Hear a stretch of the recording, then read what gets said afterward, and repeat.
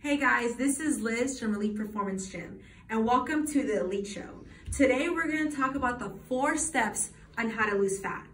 We want to make this video because we get this question asked all the time, so we wanted to break it down as simple as possible, okay? You guys ready? Step number 1, guys, is nutrition. So, when they say we are what we eat, it is 100% true. So guys, if you want to lose fat, we have to see how many calories we're currently consuming. Because you can work out every single day, but if we're overeating, we're just not gonna lose weight. So the first step on this is to track your calories or your macros. Track your calories and macros and see how much food you're consuming. Track your food for about a week. If you see throughout that week, if you're losing weight, that means you're in a caloric deficit, meaning you do want to maintain those calories. If you're not gaining or losing weight with those calories, that means we need to lower it just a little bit. So it is going to take a couple of trial and error to figure out what is your caloric maintenance and caloric deficit. Caloric maintenance means the calories that you need to consume to maintain your weight. Caloric deficit means the calories you need to lose weight. So we first need to figure that out. No person can look at somebody and be like, okay, you need to consume 1,500 calories to lose weight. Nobody can do that. It's more of a trial and error, okay? So number 1 is track your calories. With the macros, what you really want to find out is your protein intake. So guys, question, why is protein important? Well, muscle is built off of protein. So if you don't get enough protein in, you can be hitting the weights hard, but you're not gonna build muscle if you don't have that much protein. So how much protein you should be consuming is 0.8 to 1.2 grams of protein per body weight. So body weight is, it's kind of like a rough number. So if you weigh like 100 pounds, you want to have around 80 to 120 grams of protein per day. The most accurate way to really figure out how much protein you're consuming is how much lean muscle mass you have. Some people don't know their lean muscle mass, so that's why we always default to body weight. If you want to know your lean muscle mass, you can always get an in-body scan to figure out how much muscle mass you have it. Fortunately, here at Elite Performance Gym, we actually offer free in-body scans to all of our members. So if you want to try it out, let us know. We can give you a body scan if you're a member. So that is protein. So hopefully that makes sense. Number 1 is nutrition. Number 2 is weightlifting, guys. So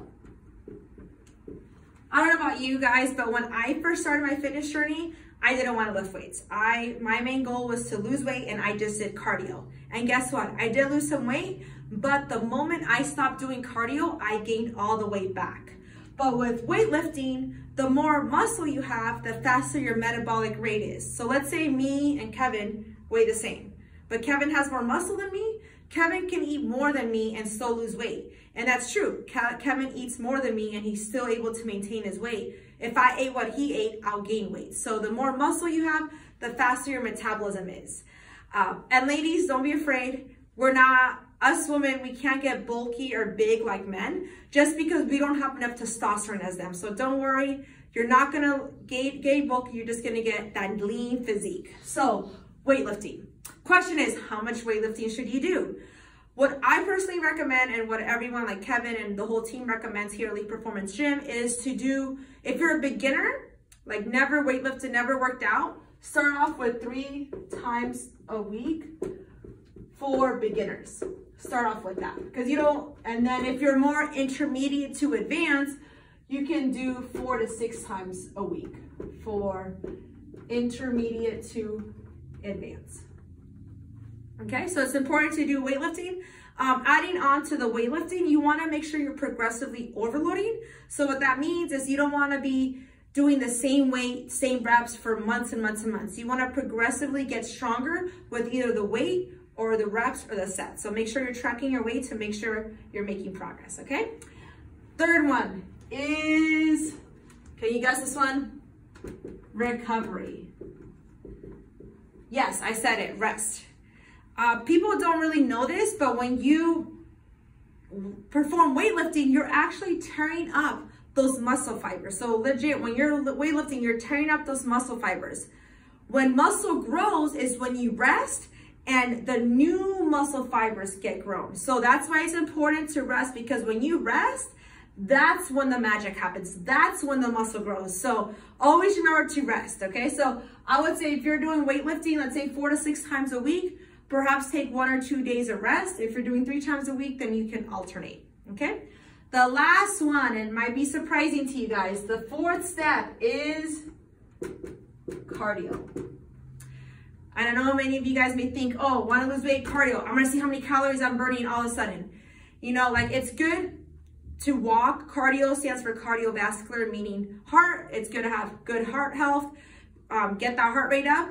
However, if you start off your fitness journey with lots of cardio, yes, you're going to lose weight, but that's it. You just burn X amount of calories. The moment you stop doing cardio, you're going to gain the weight all back. And that's what happened to me.